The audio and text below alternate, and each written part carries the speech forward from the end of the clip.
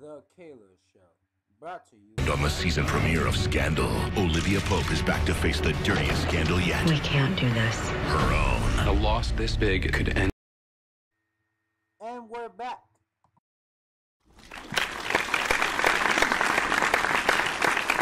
DVLA, I hope my audience is doing great today. I know in yesterday's episode we discussed about what to do when you find your partner in bed with someone else. Very risque.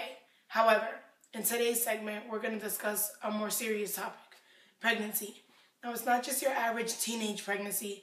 It's pregnancies that happen during a much later age. Let's give you guys some background information on the topic we're going to discuss today.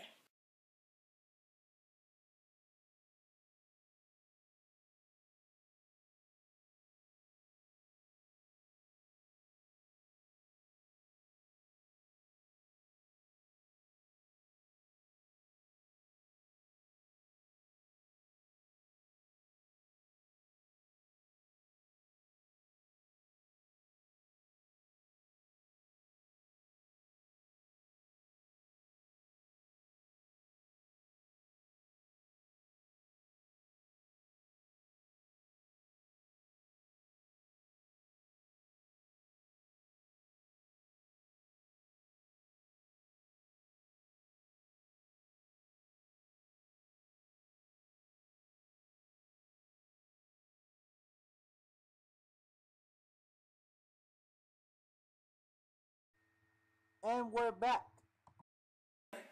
All right, audience, let's bring out our couple. Ladies and gentlemen, meet Jorge and Consuela Taquito. Consuela, please tell the audience your story. Well, me and my husband have been married for 12 years, and we've been trying to have a baby naturally ever since we've been married.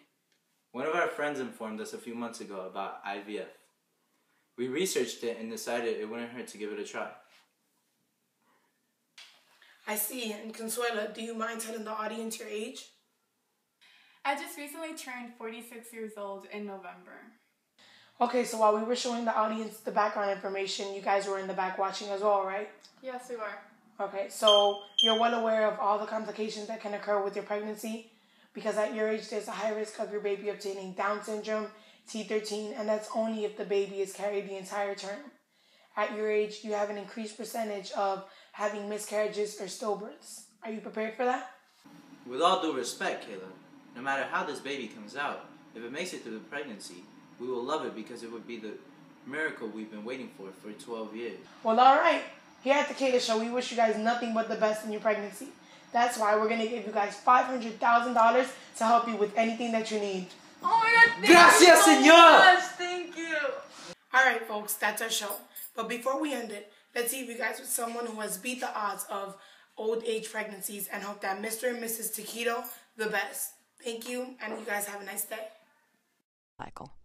I was due before my 40th birthday, which meant I had about a 1 in 66 chance of a chromosomal disorder.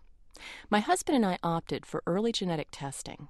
The odds were still good that we'd have a normal, healthy baby.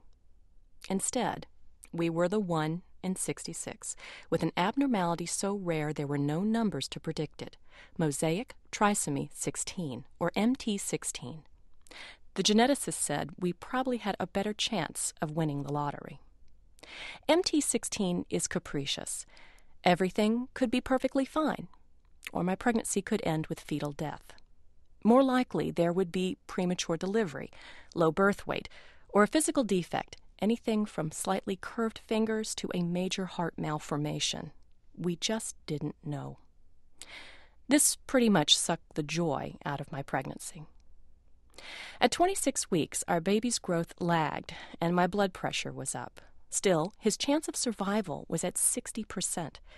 I needed to relax, so we went to the casino. We figured with our fickle luck, we might win big. But that day we didn't. My water broke the next week, 3 months early, and I was put on hospitalized bed rest. We needed better odds. If we could make it to 28 weeks, our baby would have an 80% chance of survival. We made it. Thomas had no birth defects, but he was so very, very small. 1 pound, 10 ounces. The first time I held him, 2 weeks later, he looked like a fledgling that had fallen from the sky. trailed by a tangling nest of tubes and wires keeping him alive. I wondered then if our luck would hold out. It did. Thomas survived and thrived. A year went by, and we got a surprise bonus. I was pregnant again, despite a less than 5% chance of natural conception. This time we had a 1 in 53 risk of a chromosomal abnormality, but Perry was perfectly fine. I realize now that numbers really can't tell you much about what's actually going to happen. Sometimes you're lucky, sometimes you're not. We just happened to hit the jackpot twice. Melissa Gray as a producer here at All Things Considered.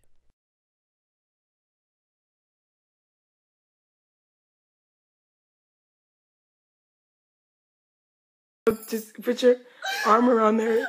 Don't look like a creep. Don't look like a creep. Ryan. Oh my. Me and my husband have been married for 12 years, and we've been trying to have a baby. Ryan, look. Yeah. Our baby will look sexy. I'm gonna murder you. Let's do this. Take 6. Okay. Leave me out bed. I hope my audience is doing great today.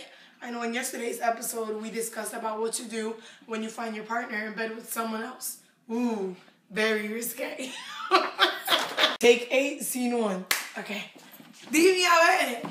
I hope my audience is doing great today. I know in yesterday's episode we talked about what to do when you find your partner in bed with someone else.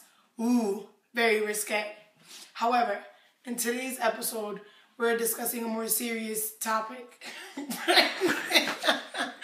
Cut. Oh my god. Stop recording it. I have to get, no, stop. No, I have to get in the camera. Okay, I'll say cut, and then that's when you start. Action. Leave me away. I hope my audience is doing great. I know in yesterday's...